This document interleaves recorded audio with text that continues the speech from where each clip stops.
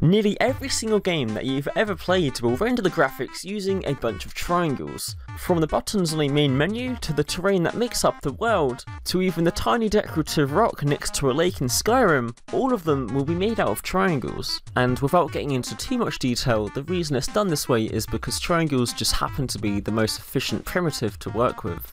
But how exactly are these triangles used? So each one is made out of 3 vertices, where each vertex tells whatever rendering backend you're using, in my case OpenGL, how this triangle should actually be rendered. For example, the Vertex Positions, which is used for some calculations to work out how to actually convert the 3D coordinate of that vertex to the 2D coordinates of your screen. The texture coordinates, which tells OpenGL which part of a texture should be used to render that part of the triangle, and the vertex normal, which is sort of the direction that vertex is facing, which is used for lighting calculations. So yeah, the majority of games do it this way, and OpenBuilder is no different, where the entire world is just made out of a bunch of triangles, like you can see here. In other words, the entire world is made up of these vertices which contain a lot of data about their positions, their texture coordinates, and some basic lighting information, which unfortunately has a few drawbacks.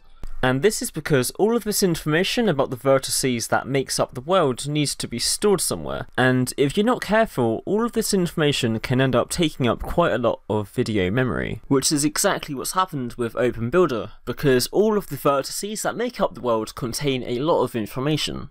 So each vertex of a block face contains the following information.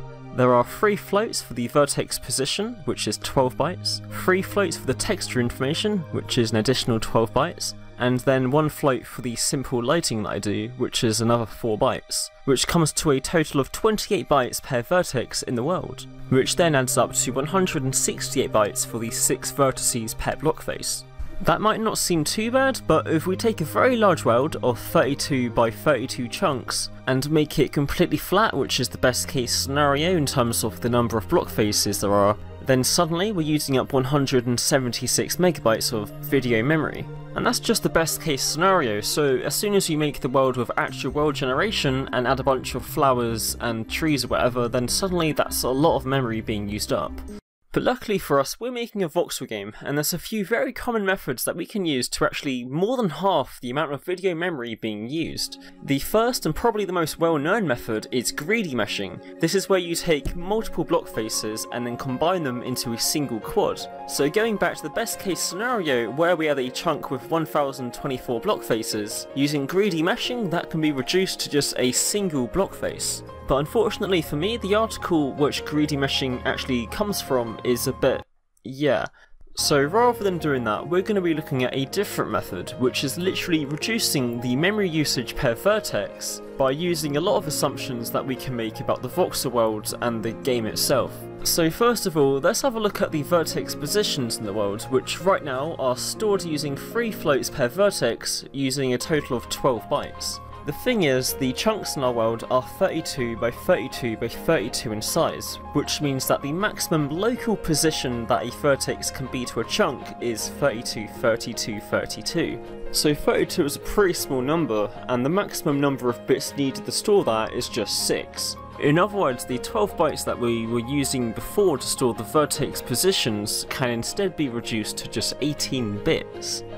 So second of all, we are also storing 3 floats for the texture information per vertex. That is 2 floats for the texture coordinates, which tells OpenGL what part of a texture to use, and the different textures for the blocks in the game are being stored in an OpenGL texture array, which means that the 3rd float is for the index of the array, which tells OpenGL which texture to use for that block face. And the nice thing about this means that the first 2 floats, which tells OpenGL which part of the texture to use, doesn't actually change from block type to block type, which means I can just completely get rid of those and instead define them in the vertex shader. This means that the only thing that really needs to be stored for the texture information is that texture array index. And if I assume there's going to be less than 500 blocks in the game, then I can store this information using just 9 bits. In other words, the texture information per vertex can be reduced from 12 bytes to just 9 bits.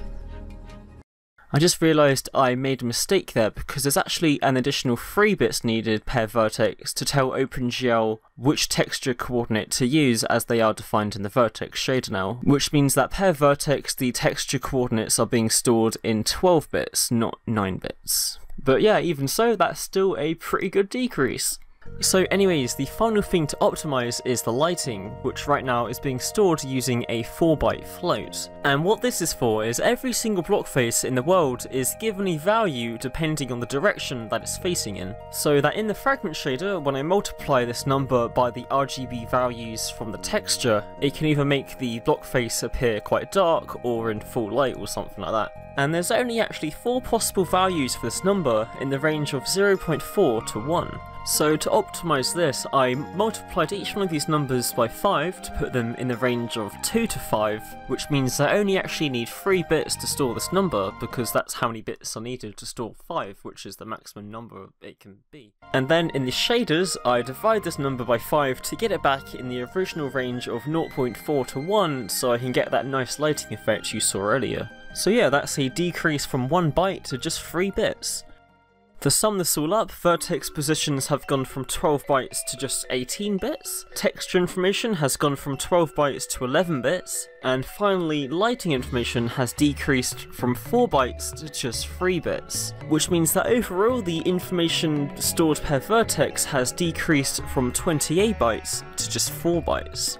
And this allows me to pack all this data into a single 4-byte number before sending it over to the shader where it will be unpacked and processed. In case you're wondering whether this has any sort of performance impact, I recorded the FPS before and after and there was literally no difference at all, so that's all good. So anyways, going back to the best case scenario, which was the 32 by 32 world that's completely flat, the memory usage of that has decreased from 176 megabytes to just 25 megabytes, which is a pretty good improvement.